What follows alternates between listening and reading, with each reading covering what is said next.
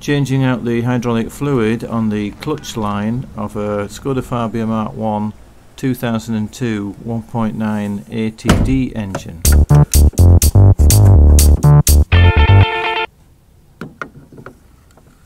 If you've recently changed out the brake fluid on the brake system, then you also need to bleed out the clutch line, as this is fed by the same master cylinder.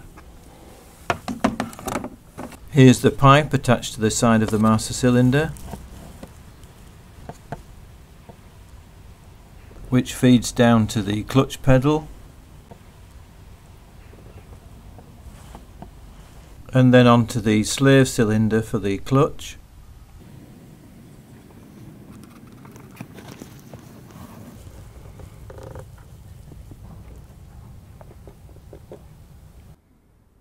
Here's a closer view.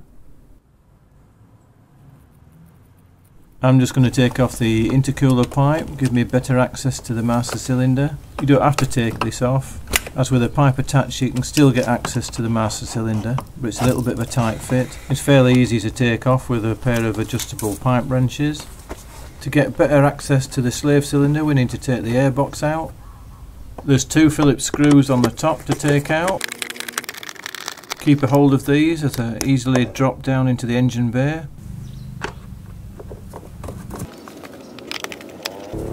Then hinge back the top of the cover, unhook from the two little loops, and I usually stretch it up and hold it onto the top of this seal. Unclip the MAF sensor wire, that just pulls out, and lift out the air filter. The box is held in place by two rubber plugs on spigots at the front and at the rear, and on the side next to the wing there's a 10mm bolt, so you want to undo that first.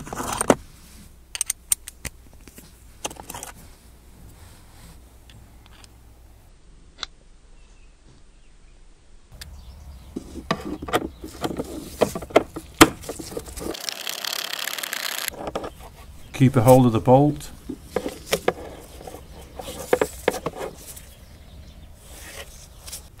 Slip the inlet pipe off at the front. Pull up on the front rubber spigot and jiggle it away free from the rear one. You'll see how it fits on when you've taken it out.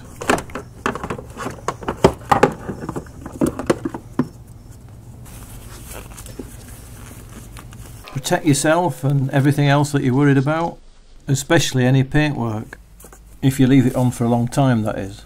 Use the same hydraulic fluid that you changed out the braking system, and for the majority of cars it's recommended to use DOT4, and I'd recommend you use some sort of pressurized system for this. And I'm going to reuse my Eezibleed system that uses a little bottle and it runs off the air pressure from the tyre.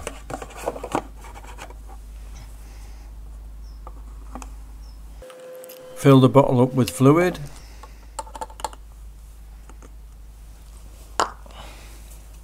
Make sure the top's on securely. Attach the other cap to the brake reservoir cap.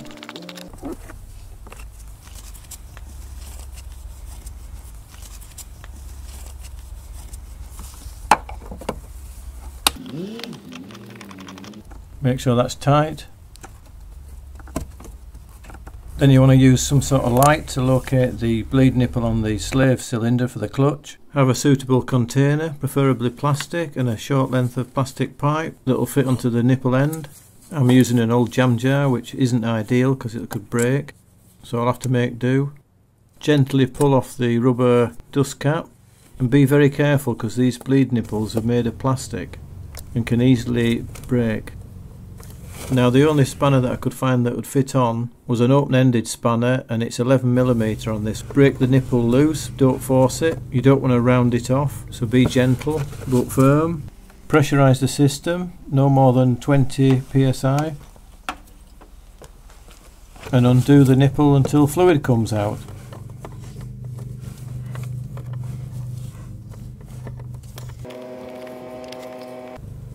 You want to let out around 100 millilitres.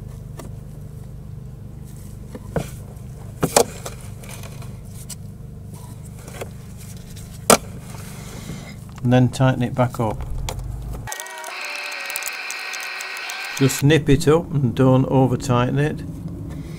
Then go into the car and press the clutch pedal about a dozen times from stop to stop.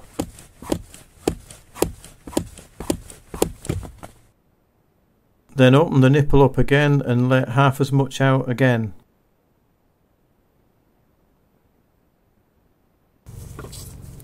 About 50 millilitres. Retighten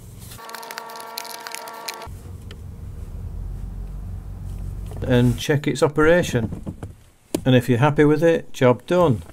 Don't forget to put the rubber dust cap back on.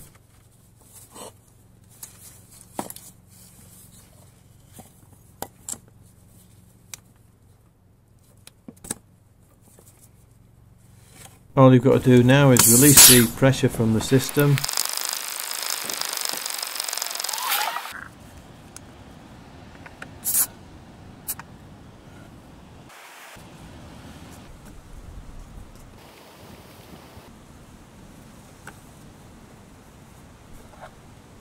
Take out some fluid to get to the correct level in the reservoir.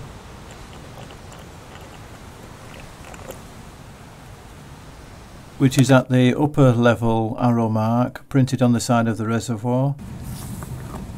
Replace and tighten the cap and clean up any spilt fluid. Carefully reinstall the airbox onto the spigots. Here's the space it's going into, with the front vertical one being made of plastic and part of the battery box, and the rear one being a metal bracket, both of which you push down to locate it, and you can just see at the top of the picture where the bolt goes.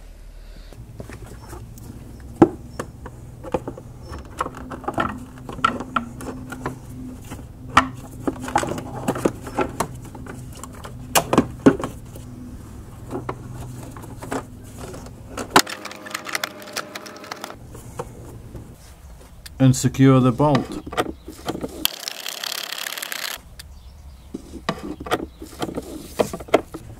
Seat the air filter element down. Simply push back in the MAF cable protector bracket back into the moulding on the airbox. Hook in the top cover.